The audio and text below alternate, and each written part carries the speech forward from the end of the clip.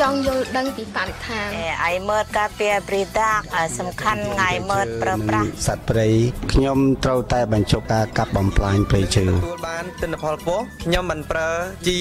ឬថ្នាំគីមីខ្ញុំមិនចោលសម្រាប់ក្នុងទឹកដែលនាំឲ្យទឹកកខ្វក់សុខភាពនិងសោភ័ណភាពក្នុងទីក្រុងខ្ញុំត្រូវទុកដាក់សម្រាមឲ្យបានត្រឹមត្រូវកម្មវិធីសំឡេងមលបៃតងស្ដីពីបរិស្ថានយើងរួមគ្នាការពារធនធានធម្មជាតិនិងបរិស្ថាន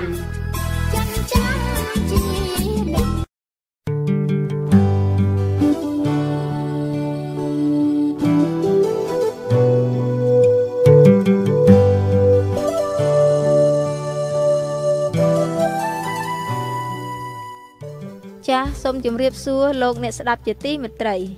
តាមរយៈកម្មវិធីសំឡេងមលុបបៃតងស្ដីពីបរិស្ថានថ្ងៃនេះ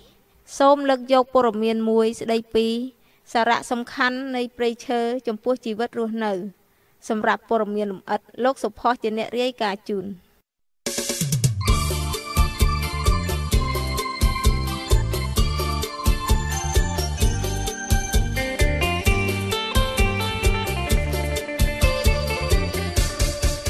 យើងបានដឹងហើយថា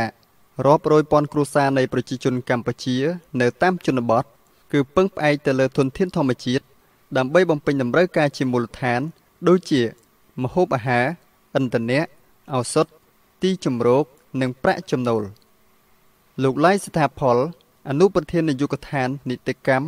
និងពង្រឹងការអនុវត្តច្បាប់នៃក្រសួងកសិកម្មរុក្ខាប្រមាញ់និងនេសាទបានលើកឡើងថា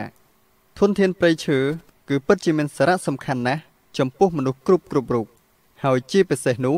គឺប្រជាជនដែលរស់នៅតាមជនបទដែលពឹងផ្អែកដល់ផ្ទាល់លើធនធានទាំងនោះ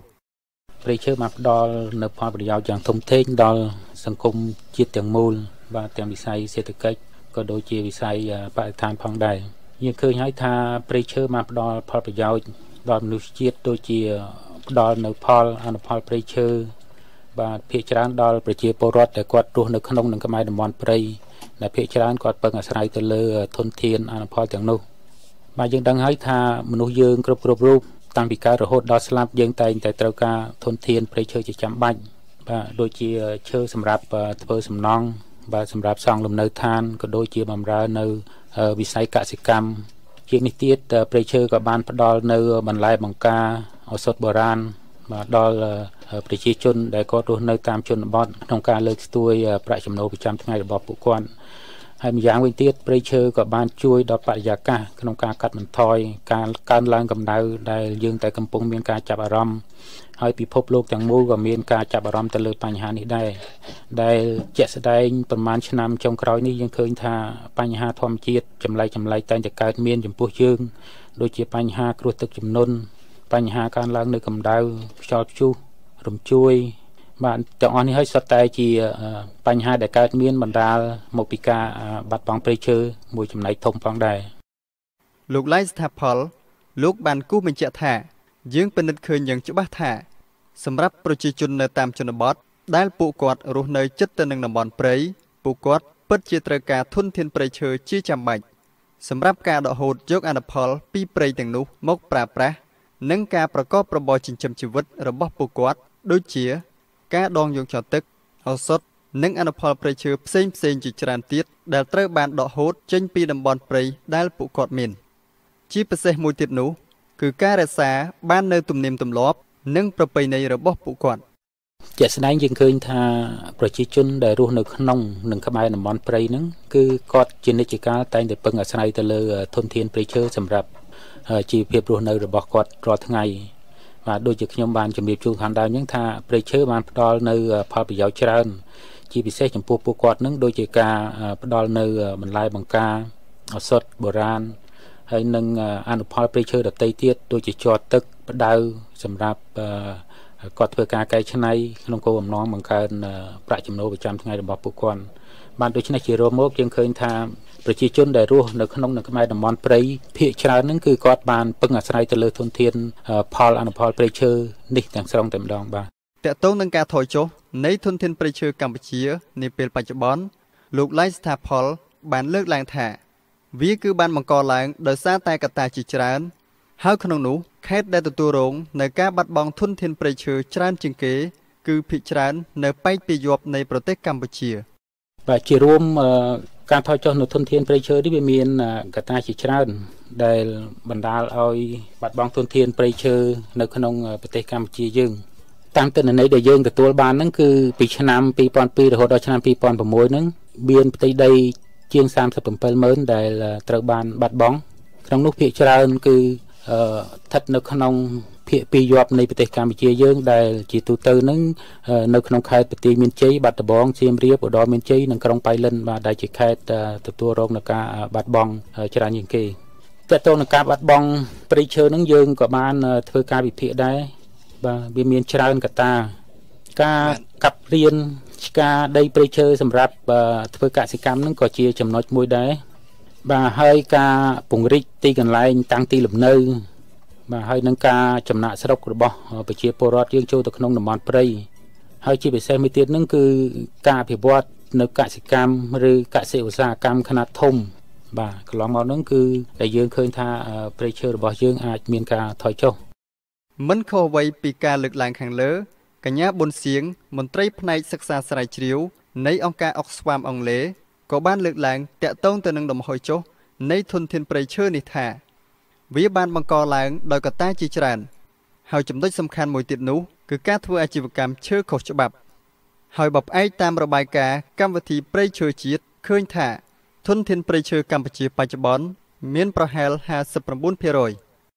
តកតងនឹងទៅរឿងព្រៃឈើគឺមានការថយចុះហើយខ្ញុំមើលទៅក្នុងសៀវភៅកម្មវិធីព្រៃឈើជាតិខ្ញុំឃើញតួលេខ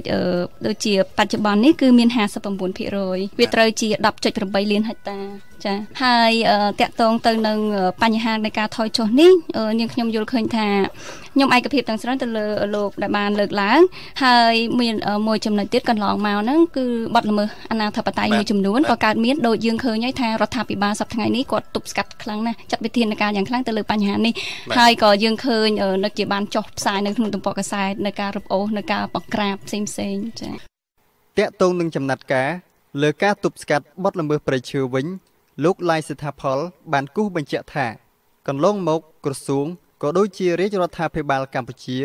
តែងតែបន្តកិច្ចខិតខំប្រឹងប្រែងជាបន្តបន្ទាប់លើការទប់ស្កាត់បញ្ហាបទល្មើសព្រៃឈើនិងការកាប់រានដីព្រៃដោយខុសច្បាប់តាមរយៈការរឹតបន្តឹងការអនុវត្តច្បាប់និងការចូលបង្ក្រាបបទល្មើសផ្សេងបាទបើសិនម្នាក់បំពេញទ្រព្យសម្បត្តិសាធារណៈផងរដ្ឋត្រូវទទួលទោសយ៉ាងម៉េចគឺមាននិយាយនៅក្នុងច្បាប់ភូមិបាលក៏ប៉ុន្តែតកតងនៅនឹងដីព្រៃបាទយើងឃើញថារាជរដ្ឋាភិបាលផងយើងបានចេញសេចក្តីប្រកាសជាបន្តបន្ទាប់បាទសេចក្តីប្រកាសច្រើនហើយនឹងសារាចរប័ណ្ណបញ្ជាអីហូហែបាទក្នុងការទប់ស្កាត់ការកាប់រានដីព្រៃនេះបាទដូចជានៅឆ្នាំ1999ហ្នឹងរាជរដ្ឋាភិបាលយើងបានចេញប្រកាសលេខ01ប្រកហ្នឹងស្តីពីវិធានការគ្រប់គ្រងនិងលុបបំបាត់ភាពអនាធិបតេយ្យក្នុងវិស័យព្រៃឈើបាទដែលខ្លឹមសារសំខាន់នៅក្នុងប្រកាសនោះគឺឲ្យប្រជាពលរដ្ឋយើងទាំងអស់បញ្ឈប់ការកាប់រានដីព្រៃធម្មជាតិនិងព្រៃដាំធ្វើជាកម្មសិទ្ធិបាទហើយនៅក្នុងឆ្នាំ1999នឹងដែរយើងបានចេញសេចក្តីប្រកាសលេខ06បាទស្តីពីវិធានការលុបបំបាត់ភាពអនាធិបតេយ្យក្នុងការបញ្ហាទន្ទ្រានកាន់កាប់ដីធ្លីបាទដូចជាក្នុងនោះបានកំណត់មិនឲ្យយើងមានសិទ្ធិជាលក្ខណៈឯកជននៅលើដីព្រៃរបស់រដ្ឋបាទជាអាចមានដែនដីក្នុងដែនបំរុងរុក្ខាដែននេសាទតំបន់ការពារធម្មជាតិជាដើមនោះបាទហើយបន្តមកទៀតរាជរដ្ឋាភិបាលក៏បានបញ្ចេញនៅប័ណ្ណបញ្ជា01នៅឆ្នាំ2004ស្តីពីការទប់ស្កាត់បង្ក្រាបនិងលុបបំបាត់ការកាប់រានដុតឈូសឆាយហុំព័ទ្ធដីព្រៃដែលខុសច្បាប់បាទយើងឃើញថាជាបន្តរាជរដ្ឋាភិបាលបានចេញសេចក្តីណែនាំច្រើនបាទនៅឆ្នាំ2006រាជរដ្ឋាភិបាលក៏បានចេញប័ណ្ណបញ្ជាលេខ01បបហ្នឹងស្តីពីការទប់ស្កាត់ការកាប់រានដីព្រៃឈើគ្រប់ប្រភេទរបស់រដ្ឋធ្វើជាកម្មសិទ្ធិបាទនៅឆ្នាំ2009នេះគោលបំណងសំខាន់នៃប័ណ្ណបញ្ជា01ហ្នឹងគឺរាជរដ្ឋាភិបាលបានផ្ដល់អំណាចបាទចេញដីកាជាបន្ទាន់ដើម្បីធ្វើការប្រកាសបដិសេធនឹងរកហូតដីព្រៃឈើគ្រប់ប្រភេទដែលបានរំលោភកាន់កាប់នឹងមកជាសម្បត្តិរដ្ឋវិញសរុបសេចក្តីមកយើងឃើញថាបើត្រឹមតែការដកហូតយកមកប្រើប្រាស់ត្រឹមតែជាលក្ខណៈប្រពៃណីនោះ ធនធានព្រៃឈើទាំងនោះប្រកាសជាមិនរងនឹងការបាត់បង់ធ្ងន់ធ្ងរនោះឡើយប៉ុន្តែអ្វីដែលជាកត្តាជាឥទ្ធិពលទៅដល់ការបាត់បង់ព្រៃឈើធ្ងន់ធ្ងរនោះគឺជាសកម្មភាពបទល្មើសព្រៃឈើអនាធិបតេយ្យការកាប់រៀនឈូសឆាយនិងហុំព័ទ្ធដីព្រៃធ្វើជាដីកម្មសិទ្ធិ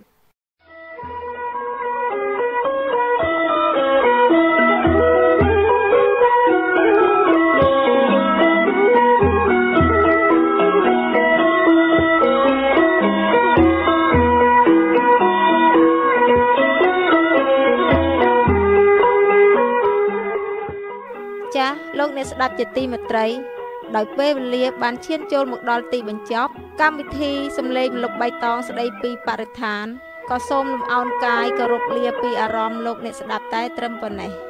សូមបញ្ជាក់ថាសម្រាប់លោកអ្នកដែលមានបំណងចង់ស្វែងយល់ឬមានចម្ងល់ផ្សេងៗទាក់ទងនឹងចំណេះដឹងបរិស្ថានអាចអញ្ជើញមកស្រាវជ្រាវនៅបណ្ណាល័យរបស់អង្គការម្លប់បៃតងដែលមានអាស័យដ្ឋានផ្ទះលេខ 37B ផ្លូវ 113 សង្កាត់បឹងកេងកង 2 ខណ្ឌចំការមន ក្រុងភ្នំពេញឬតាមរយៈលេខទូរស័ព្ទ 012 413 857 និង 023 214 409 នៅចុងបញ្ចប់នៃកម្មវិធីសូមគោរពជូនពរដល់ប្រជាពលរដ្ឋខ្មែរគ្រប់រូបសូមជួបតែសេចក្តីសុខនិងសំណាងល្អគ្រប់ពេលវេលាសូមអរគុណនិងសូមជម្រាបលា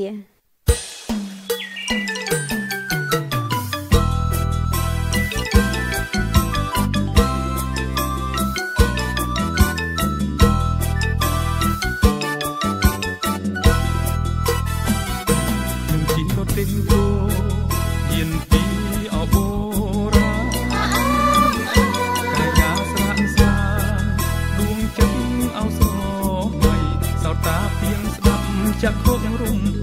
ស្រុកលិនព្រឹងព្រៃវរឺស្រីព្រិចស្រុកលិនព្រឹងព្រៃវរឺស្រីព្រិច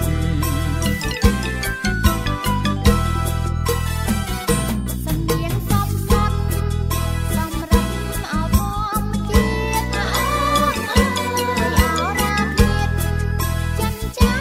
ជីលេងបាយចំស្លាក់ជែងនៅលងបានវិញខ្ញុំចាំមិនភ្លេចអនុសា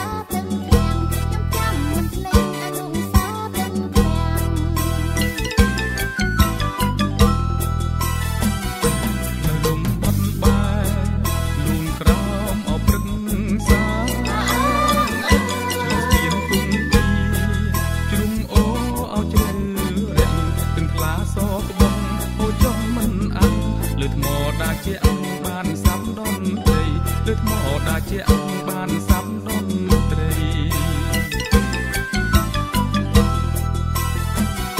ទាំងកោធ្លាក់ចុងភូមិប្រាំងអវសាមានអាចទេសនាបានគ្រប់អអិនថ្មីទាំងខ្មែរបរទេសមានចាំប្រងស្រីសម្រងផ្លាស់ឡៃទឹកធ្លាក់ចុងបងសម្រងផ្លាស់ឡៃ